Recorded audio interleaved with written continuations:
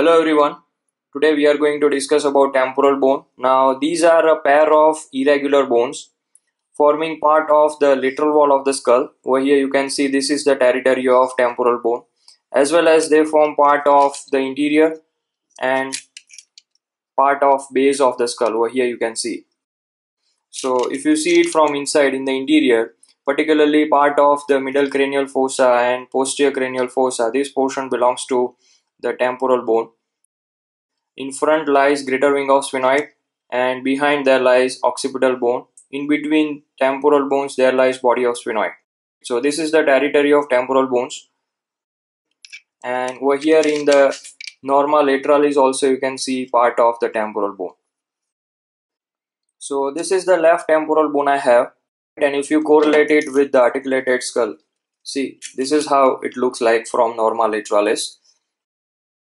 If you see it from inside, see this is how it looks like. This is how it is oriented. So this is the territory of temporal bone. Now let's see individual parts. So first is the squamous part. This is a flat translucent bony plate, you can see over here, with a zygomatic process. So this is squamous part, which is forming part of the temporal fossa in norma lateralis. Posterior to that is a mastoid part, you can see over here, and it forms a mastoid process. Over here you can see. So this is mastoid part. The third is a triangular tympanic plate or tympanic part, you can see over here, that contributes in formation of the mandibular fossa and external acoustic meatus, you can see over here. This is the tympanic part. The fourth and most important one is the petrous part. Over here you can see that forms part of the middle and posterior cranial fossa, and that lodges middle and internal ear over here. You can see this is petrous part of the temporal bone. And fifth one is the styloid process or styloid part of the temporal bone, you can see over here.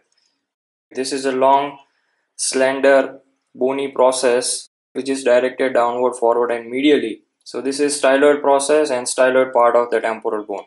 So by and large there are 5 parts: squamous part, mastoid part, tympanic part, the petrous part, okay, and last one is the styloid part of the temporal bone. Now let's see individual parts in detail. So first is the squamous part of the temporal bone. Over here you can see this has got an outer surface and inner surface, you can see over here, and 2 borders. The superior border over here you can see, which is having convexity upward, and an antero-inferior border, this one. So these are the parts of squamous temporal bone. Now let's see first the outer surface or external surface. Now this is forming part of temporal fossa in norma lateralis. So if you correlate with the articulated skull, this is the outer surface of squamous part of the temporal bone. Now posteriorly it is limited by a crest. This is termed as supramastoid crest. This you can see over here. And this crest will provide attachment to temporal fascia, whereas the outer surface along with the other parts provide origin to temporalis muscle. Now as we have discussed, the squamous part of the temporal bone is continuous behind with mastoid part of the temporal bone, and the junction between these two parts is an imaginary line, which is basically a suture which gets fused, which is situated approximately 1.5 cm behind this supramastoid crest, somewhere over here, and this portion is providing attachment to occipital belly of occipitofrontalis and auricularis posterior muscle. Sometimes you may find a suture between these two. Now this portion of the squamous temporal will form roof and upper half of posterior wall of external acoustic meatus. The rest of the boundaries are formed by tympanic plate. So here you can see this is roof and this is the upper half of the posterior wall. This is contributed by squamous temporal bone. Now if you draw an tangent passing from posterior aspect of the external acoustic meatus like this, so between supramastoid crest, this tangent, and postero-superior margin of external acoustic meatus like this, there is formation of a triangle over here, you can see. This is termed as McEwan's triangle or suprameatal triangle, and approximately 12 to 15 millimeters deep there lies tympanic antrum or mastoid antrum. So that much thickness of the bone is there over here. Now at the time of birth the bone is just 2 millimeters in thickness, and the thickness increases approximately at the rate of 1 millimeter per year till it achieves its adult size, that is 12 to 15 millimeters. Now anteroinferiorly over here sometimes you may see a bony spicule related to this triangle. This is termed as suprameatal spine. Over here you can see there is a bony spicule. Now in front of external acoustic meatus, the external surface of the squamous temporal will form a zygomatic process. Over here you can see. Now this will articulate with corresponding temporal process of zygomatic bone, and together they form zygomatic arch. Let me show you the same in articulated skull. So over here you can see this is the external surface of squamous temporal, and that is giving a zygomatic process which will articulate with the temporal process of zygomatic bone. This is zygomatic bone and this is its temporal process. Together they fuse and they form a continuous zygomatic arch. Now let me show you the same in separate bone. So this is left zygomatic bone and this is its temporal process. Now the temporal process of zygomatic bone will articulate with the zygomatic process of temporal bone. Both are having a serrated margin like this. They fuse and they form a complete zygomatic arch. Now looking at the zygomatic process of temporal bone, it has got an outer surface, an inner surface, upper border and lower border. The initial formation of this zygomatic process will show a concave upper surface which is lodged by tendon of temporalis, and then it shows formation of zygomatic process with upper and lower border, outer and inner surfaces. The distal end is serrated, and that we have discussed, it will merge with or it will join with corresponding temporal process of zygomatic bone. Now the outer surface is subcutaneous. The upper border laterally provides attachment to gallia aponeurotica, whereas medially it provides attachment to temporal fascia. The lower border will provide origin to masseter muscle, and that origin also extends to the inner surface. Now if you see the inferior aspect of zygomatic process, it will split to form an anterior root and a posterior root. Now at the junction there is a tubercle which is called as tubercle at the root of zygoma. Now this tubercle will provide attachment to lateral ligament of temporomandibular joint. Now basically temporomandibular joint will be formed over here in relation to this mandibular fossa, which is bounded in front by anterior root and laterally by posterior root. Now the anterior root itself will form an articular tubercle which will take part in formation of temporomandibular joint, which will also related to head of the mandible. Posterior to this anterior root there is a depressed area. This is termed as mandibular fossa, which will come in contact with head of the mandible. Now the posterior root, most posteriorly, it will form sometimes a bony elevation. Over here in this case you can see this is termed as post-glenoid tubercle. Now in quadrupeds this tubercle is very much prominent, and that will prevent posterior dislocation of head of the mandible, which will be related somewhere over here. But in human it is regressed. So over here this is the posterior root, this is post-glenoid tubercle. Now the upper border of posterior root, over here you can see this is posterior root, so this is its upper border. Now upper border of posterior root is continuous as supramastoid crest that we have already discussed, whereas the upper border of posterior root in front is continuous as upper border of zygomatic process. So this is basically the posterior root of zygoma or zygomatic process. Now talking about mandibular fossa, this entire region is the mandibular fossa, which has got an anterior articular area and posterior non-articular area. Let me connect head of the mandible with it, and that will give you a better idea. So this is mandible, this is its ramus, coronoid process and condyloid process. This is head.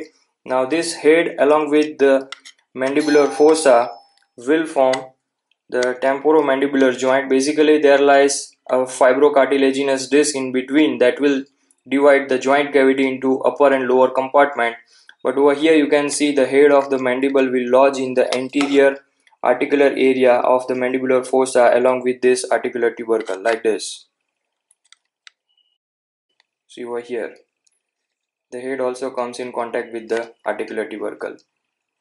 The posterior part of this mandibular fossa is contributed by this tympanic plate, and that is non-articular. Basically it is related with the parotid gland. Over here lies the part of parotid gland. So all around this articular area of mandibular fossa will provide attachment to joint capsule. So that is about external surface of squamous part of the temporal bone. Now let's see the internal surface or cerebral surface. Over here you can see. Now this will form part of the lateral boundary of middle cranial fossa. See over here in articulated skull you can clearly make out. Now this is the cerebral surface of squamous part of the temporal bone. Over here you can see it is having multiple irregular bony markings which are produced by reciprocal bony markings on the temporal lobe of the brain. Over here there lies temporal lobe. Plus it may show certain vascular markings which are produced by anterior and posterior branches of middle meningeal vessels. Now below this cerebral surface will merge with the anterior surface of petrous temporal bone. Sometimes you may find a suture separating these two. So this is regarding cerebral surface of squamous temporal. Now the borders, as I mentioned, it has got a superior border which is convex upward. Now this will articulate with the corresponding squamosal border of the parietal bone. So let me show you the parietal bone. So this is the parietal bone. It has got outer surface and inner surface, and this is its inferior border. Now the inferior border in anterior part is related to the sphenoid. In the middle part it is related to the squamous temporal bone, and in posterior part it is related to mastoid temporal bone.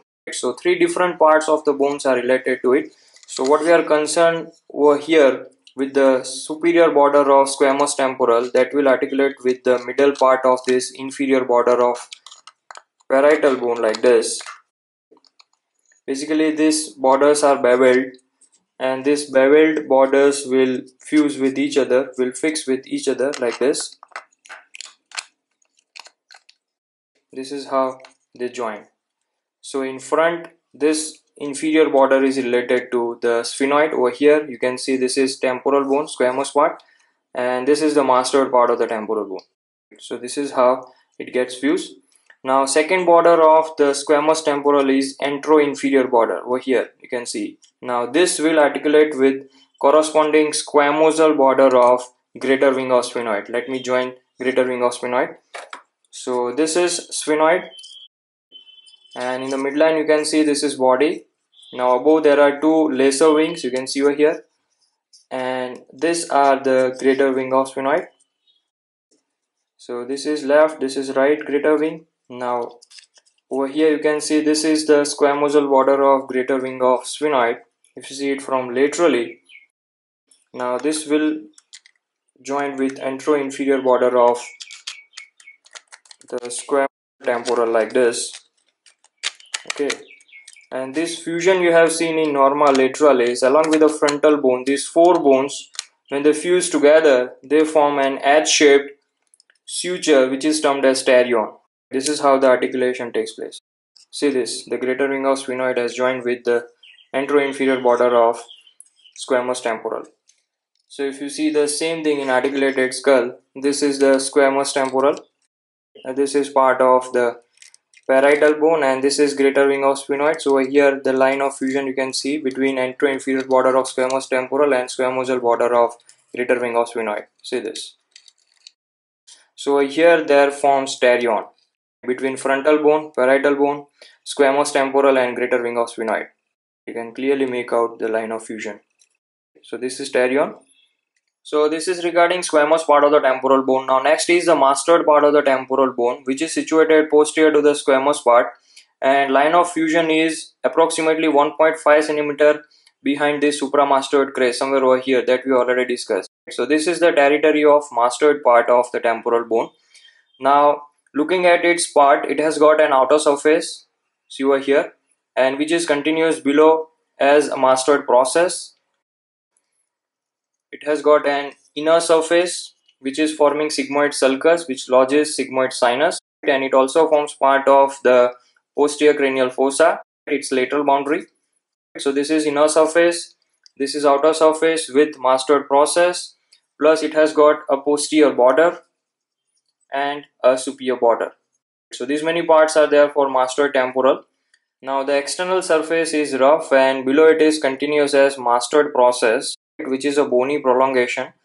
Now basically this mastoid process, its external aspect, provides attachment to sternocleidomastoid. Now when the baby learns head holding, at that time this mastoid process is formed because of pulling action of sternocleidomastoid. Now other two muscles attached over here behind sternocleidomastoid are splenius capitis and longissimus capitis. So three muscles are attached over here along the external aspect of mastoid process: sternocleidomastoid, splenius capitis and longissimus capitis. Now the inner surface of the mastoid temporal, as we have discussed, it will have a sigmoid sulcus which will lodge sigmoid sinus. Over here you can see, so part of the sigmoid sinus is formed by this inner surface of mastoid temporal. Beyond this surface is continuous with posterior surface of petrous temporal bone. This is posterior surface of petrous temporal. Now this is the sigmoid sulcus, and sometimes you may find opening of a foramen which is lodging emissary vein, and externally it opens somewhere at the junction between mastoid and occipital. So let me show you the same in the articulated skull. So this is the mastoid process, and over here there will be the suture between mastoid and occipital bone, that is occipitomastoid suture, and over here you can see there is a foramen which is called as mastoid foramen, which will allow passage of an emissary vein that will communicate posterior auricular vein over here with the sigmoid sinus inside. Additionally, this foramen will also allow passage of meningeal branch of occipital artery. So that is regarding inner surface of the mastoid temporal. Now if you see the inner surface of mastoid process, which is situated just below the inner surface of this mastoid temporal over here, just focus in this area, there is a notch. Now this notch is termed as digastric notch just because it is providing attachment to posterior belly of digastric. Now just medial to that there is a groove. Now this groove will lodge occipital artery. So two important features are found along the inner aspect or inner surface of mastoid process. One is digastric notch and another is the groove for occipital artery. Now the borders of mastoid temporal, as you know, it has got a superior and a posterior border. So the superior border, as we have discussed, it will articulate with the inferior border of parietal bone. Let me join it again like this, and together they form parieto-mastoid suture. Over here you can see, whereas the posterior border will articulate with the corresponding border of occipital bone. Let me join these two together again. See this, this is how they are joined. So they form an occipitomastoid suture like this, and over here the parietal bone will join with the occipital bone. So there is a meeting point between parietal bone, occipital bone and the mastoid bone over here. This is termed as asterion. So this is regarding mastoid part of the temporal bone. Now next is tympanic part of the temporal bone. Now as you know, it is a triangular bony plate. Over here you can see, and it has got a superior border, an inferior border, a lateral border over here, and two surfaces, anterior and posterior. Now looking at the superior border, this is related to the mandibular fossa, and mandibular fossa is part and parcel of squamous part of the temporal bone. So between these two there forms a fissure. This is termed as squamo-tympanic fissure between squamous part and tympanic part of the temporal bone. So this is termed as squamo-tympanic fissure. Now from the middle cranial fossa, lateral aspect of this anterior part of petrous temporal. This portion of bone is termed as tegmen tympani, and it will send a downturn edge. Over here you can see. So this portion or this bony plate of tegmen tympani will divide the initial squamotympanic fissure into two sub-fissures, which are termed as petrosquamous and petrotympanic fissure. The petro means it is a part and parcel of petrous temporal bone. So the tegmen tympani is part of petrous temporal bone. So the petrous temporal will divide the initial squamotympanic fissure into petrosquamous in front and petrotympanic fissure behind. Now, medial aspect of the petrotympanic fissure will allow passage of three important structures, namely chorda tympani now, which will come out from the middle ear cavity. Second is anterior tympanic branch of maxillary artery, which will enter inside the middle ear cavity from infratemporal fossa. And third is it will allow passage of anterior ligament of malleus. So these three structures are related to medial aspect of this petrotympanic fissure. Now, second border is inferior border. Over here you can see. Now it is related to inferior aspect of the petrous temporal bone. See over here. So this is the inferior border, and along its course it will split to enclose this styloid process. So that will form a sheath that covers styloid process. So this is inferior border, okay, and that is also receiving attachment of parotid fascia.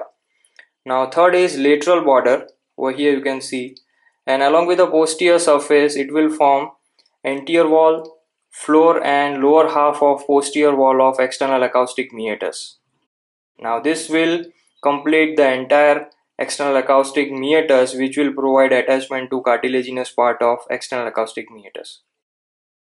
Now posteriorly, this lateral border will merge with this mastoid temporal and mastoid process, and in between these two there is a fissure. Over here you can see. This is termed as tympanomastoid fissure, and this will allow passage of auricular branch of vagus. So that is about lateral border. Now let's see the surfaces. So as you know, it has got two surfaces, anterior surface, now which is related to mandibular fossa, and that will form non-articular part of mandibular fossa, and here there lies parotid gland between joint capsule and the anterior surface. So if you join the head of the mandible like this is anteriorly related to joint capsule, and in between these two there lies part of parotid gland over here.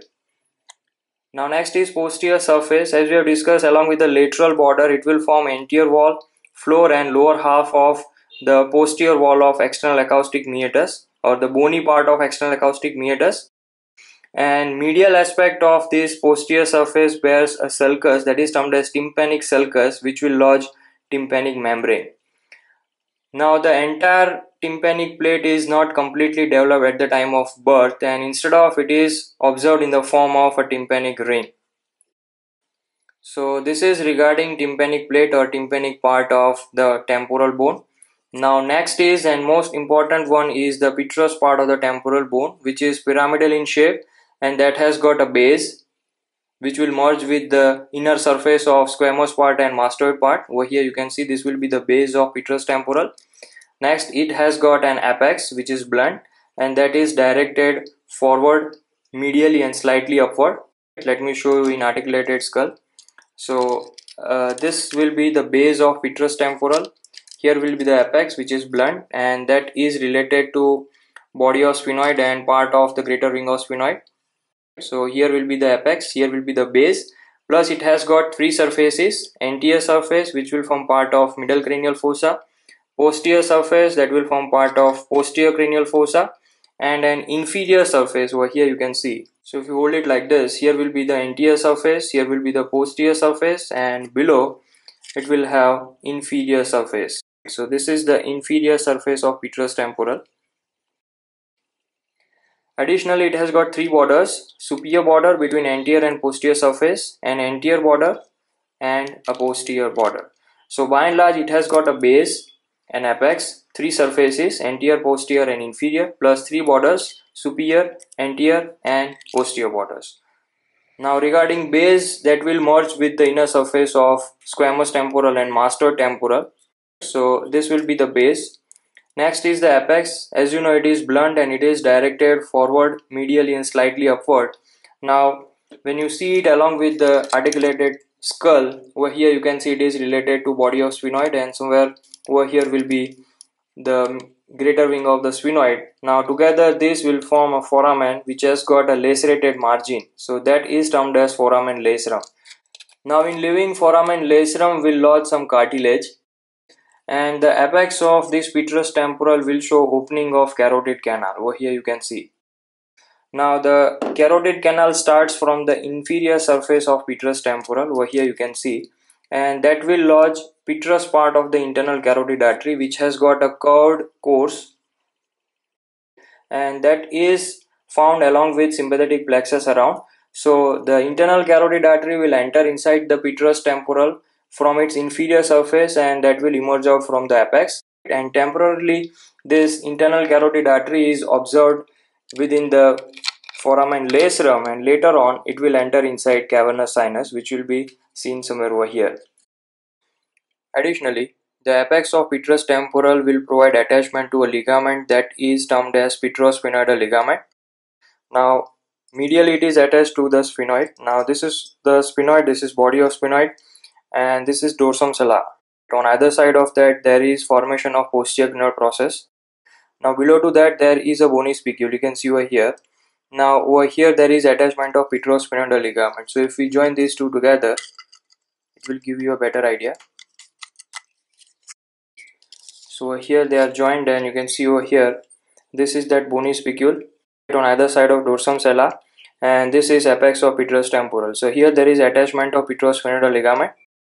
Now below to that, just above the apex, below to that ligament and just above the apex, there passes abducent nerve, and here it pierces dura mater, and finally it enters into cavernous sinus, which is situated on either side of body of sphenoid. So the undersurface of this ligament is intimately related to abducent nerve. So that is regarding apex. Now let's see the surfaces. First comes the anterior surface. Now just next to the apex, anterior surface shows a trigeminal impression. You can see over here. There is a depressed area, and there lodges trigeminal ganglion within a cave or within a pouch of dura mater. That pouch is termed as trigeminal cave or cavum trigeminale, and within that cave there lodges trigeminal ganglion. Now this impression also indents superior border near the apex. You can see over here there is a formation of a notch, and this is related to motor and sensory root of trigeminal nerve, deep to the attachment of tentorium cerebelli. Now next to that trigeminal impression there is a depressed area. You can appreciate over here. Now that forms roof of internal acoustic meatus. And next to that there is an elevated area. Over here you can see. This is termed as arcuate eminence, and this is produced by underlying superior semicircular canal of internal ear. So three structures related to the anterior surface: trigeminal impression, a depressed area, and arcuate eminence. Now rest of the anterior surface, which is in relation to the internal surface of squamous temporal, over here you can see. This bony plate is termed as tegmen tympani. Part of it we have already discussed. So this is tegmen tympani, and from behind forward it forms a continuous roof of tympanic antrum, middle ear cavity, and bony part of the auditory tube. So these three structures are lying over here, and there is a continuous bony roof formed by tegmen tympani. Now a downturn edge of that tegmen tympani will divide the squamotympanic fissure into petrosquamous and petrotympanic fissure that we already discussed. So here is a tegmen tympani. Now in this region over here you can see there will be tympanic cavity or middle ear cavity deep inside, and this portion of tegmen tympani will form roof of middle ear cavity. Now in that portion there are two hiatuses and groove. You can see over here, one is medial, one is lateral. So medial one is for greater petrosal nerve and lateral one is for lesser petrosal nerve. So this is termed as hiatus for greater petrosal nerve, which is continuous as a groove, and this one is termed as hiatus for lesser petrosal nerve. Both are found in the roof of middle ear cavity within tegment tympani. Now, the hiatus for greater petrosal nerve will allow passage for greater petrosal nerve, which is a branch of facial nerve, and it will go towards foramen lacerum. So, if I join sphenoid bone again, you can better appreciate the hiatus reaching to the foramen lacerum. So here you can see this is the hiatus, and that will go towards foramen lacerum. So the greater petrosal nerve, which is piercing roof, and that is a branch of facial nerve, will reach to the upper part of the foramen lacerum. And over here, as we have discussed, there is carotid canal, which is surrounded by sympathetic plexus. So there forms a deep petrosal nerve from these sympathetic nerves, and the greater and deep petrosal nerve will join to form nerve to pterygoid canal or Vidian's nerve, and that will pass through this pterygoid canal to reach to the pterygopalatine fossa, which is situated just in front on the anterior aspect of this canal over here. Now second hiatus is for lesser petrosal nerve. Now lesser petrosal nerve is a branch coming from tympanic plexus, and tympanic plexus is found over promontory. Now promontory is an elevation found over the medial wall of middle ear cavity. So from the medial wall, from tympanic plexus, lesser petrosal nerve is formed that will pierce the roof, which is formed by tegment tympani, and that will come out through this hiatus and will reach to foramen oval. Over here you can see that is another oval shaped foramen found in the greater wing of the sphenoid. Over here you can see. Now it will pass through that foramen oval and will end up into otic ganglion, which is found in the infratemporal fossa. So that is about hiatus and groove for lesser petrosal nerve. Now as I mentioned, it will form a continuous roof of tympanic antrum, tympanic cavity, and bony part of the auditory tube. Now if you see it from in front, you will clearly appreciate two canal. Over here you can see the upper one is canal for tensor tympani, and lower one is the bony part of the auditory tube. So the upper canal lodges tensor tympani muscle, and the lower canal forms bony part of the auditory tube. Now next is posterior surface, and the most important feature in the posterior surface is internal acoustic meatus. It is 1 cm in depth, and it is in line with the external acoustic meatus. Now it will allow passage of three structures, namely facial nerve, vestibulocochlear nerve, and labyrinthine artery. Now at its lateral end, that meatus will be divided by a horizontal bony plate into upper and lower compartment. Now let me explain that in a diagram. So here you can see this is left internal acoustic meatus like this, and from this end, from its medial end, three structures will pass: vestibulocochlear, facial, its motor and sensory root, as well as labyrinthine artery. So these structures will enter inside the internal acoustic meatus, which is approximately 1 cm, and its lateral end will be divided by a horizontal crest into upper and lower part. So from the upper part, from its anterior aspect, there is facial canal through which the facial nerve will pass, whereas posterior part of the upper half is termed as superior vestibular area, which allows passage of superior division of vestibular nerve. In the lower half, anterior aspect is showing a spiral shaped multiple foramina that is termed as tractus spiralis foraminosus, through which the cochlear nerve passes, and posterior part in the lower compartment is divided into two: inferior vestibular area that will allow passage of inferior division of vestibular nerve, and most posteriorly there is a small foramen that is termed as foramen singulare that will allow a twig of vestibular nerve, and that will supply ampulla of posterior semicircular canal. So that is regarding internal acoustic meatus. Now lateral to that there is a depressed area, you can see over here, which is indistinct in adults, but it is very much pronounced in case of newborn. Now this is termed as subarcuate fossa. It lodges some folds of dura mater and blood vessels. Now below to that you will find an oblique slit. You can clearly appreciate over here. Now this is termed as aqueduct of vestibule, and it lodges saccus and ductus endolymphaticus, which are filled with endolymph. Now most laterally, the posterior surface is continuous with the inner surface of the mastoid temporal, and at their junction there is formation of sigmoid sulcus. So this is regarding posterior surface. Now next is the inferior surface. Over here you can see. Now this is left temporal. So if you hold it like this, and if you compare it with norma basalis, this is how it looks like. So in front, this is the greater wing of sphenoid, and this is squamous part of the temporal bone. Over here you can see. So here will be greater wing of sphenoid. This is the mandibular fossa of squamous part, and posteriorly it is related to basio-occiput and this jugular process of occipital bone, like this. Okay, so let's see the features. So below the apex there is a quadrilateral area, you can see over here. Now this will provide attachment to levator velli palatini muscle, this portion. Now next to that there is carotid canal, and that will lodge internal carotid artery with sympathetic plexus around, that will run within the petrous temporal and come out from apex of petrous temporal, that we already discussed. Now next to this carotid canal there is a depressed area. This is termed as jugular fossa, and this will form anterior wall of jugular foramen, and basically this fossa will lodge superior bulb of internal jugular vein. Now how the jugular foramen is formed, let's see. Let's connect it with the occipital bone. Now this is occipital bone, this is foramen magnum, this is squamous part of the occipital bone, and this is jugular process. It also includes occipital condyles, and over here there is an articular facet, and medial to that articular facet there is a jugular notch. Over here I'm talking about this portion. So this will come in contact with the jugular fossa, and together they form jugular foramen, like this. Okay, so here there is formation of jugular foramen. Anterior boundary is formed by jugular fossa of petrous temporal, and posterior boundary is formed by the jugular notch of jugular process. Now this jugular foramen is divided into three compartments: medial, intermediate and lateral compartment. So the medial compartment will allow passage of inferior petrosal sinus.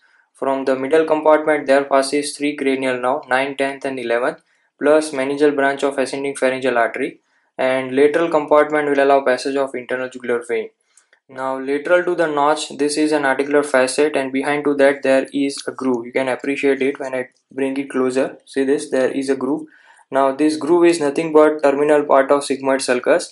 Now we know sigmoid sulcus is contributed by medial surface of mastoid temporal, and if we join these two together you can clearly appreciate that that groove which is found over jugular process is the terminal part of sigmoid sulcus. You can see over here. See this, there is a continuous groove.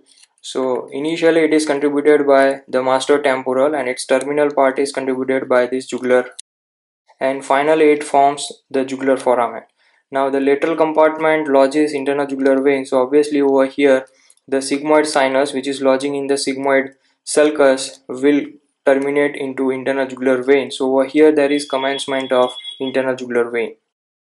Now as I mentioned, there is a depressed area in jugular fossa. This will lodge superior bulb of internal jugular vein. So this is about jugular fossa, and there is a bony plate over here. You can see between carotid canal and jugular fossa. Now here you can see a small foramen. This is termed as tympanic canaliculus, which will allow passage of tympanic branch of glossopharyngeal nerve. Now this branch will enter deep inside into the middle ear cavity, where over promontory it will form tympanic plexus, and a branch from tympanic plexus, that is lesser petrosal nerve, that will come out from this hiatus for lesser petrosal nerve, that we already discussed. So this is tympanic canaliculus. Now if you closely observe this jugular fossa along its lateral aspect, over here you can see 1 to 2 small foramina. These are termed as mastoid canaliculus.